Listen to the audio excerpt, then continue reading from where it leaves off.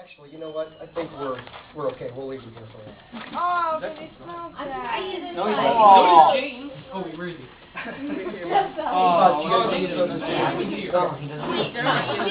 Ephesians chapter 2. The reason why, guys, I have a dead fish here, a large 5-pound dead fish. It costs a lot of money to buy. Why are you Walmart? Why is that with the picture on? Wait, the reason why I bought this fish and I have a dead fish in front of you is because, as foolish as it is for every single one of us to yell at the fish and try and get him to move, as dumb as that is, because we all know the fish is not going to move. The fish's insides are totally out. Here is the important parallel for us.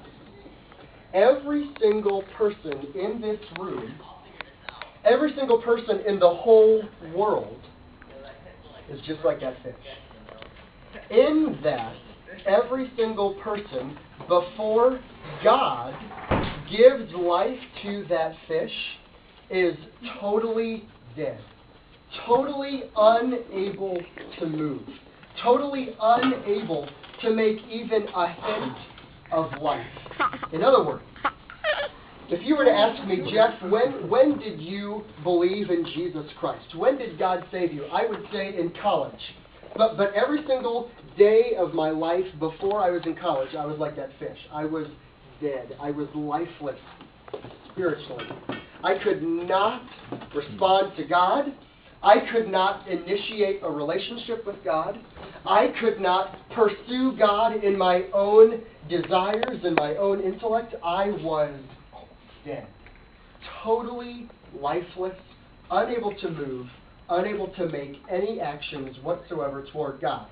So, tonight, guys, we're going to look at Ephesians 2, which is one of the greatest passages in all of the New Testament, showing how God gives life to our dead bodies.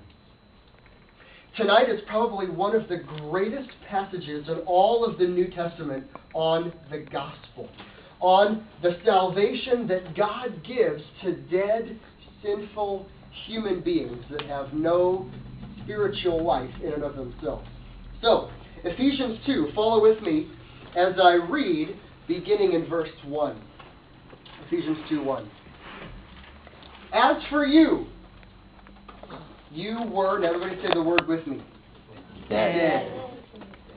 You were dead in your transgressions and sins, in which you used to live when you followed the ways of the world and of the ruler of the kingdom of the air, the spirit who is now at work in those who are disobedient. All of us also lived among them at one time, gratifying the cravings of our sinful nature and following its desires and thoughts. Like the rest, we were by nature objects of wrath. But because of his great love for us, God, who is rich in mercy, here it is, made us alive with Christ even when we were dead in our transgressions. It is by grace you have been saved. And God raised us up with Christ and seated us with him in the heavenly realms in Christ Jesus, in order that in the coming ages he might show the incomparable riches of his grace, expressed in his kindness to us in Christ Jesus. For it is by grace you have been saved, through faith.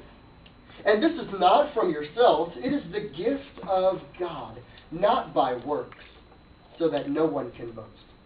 For we are God's workmanship, created in Christ Jesus to do good works, which God prepared in advance for us to do. There you have it.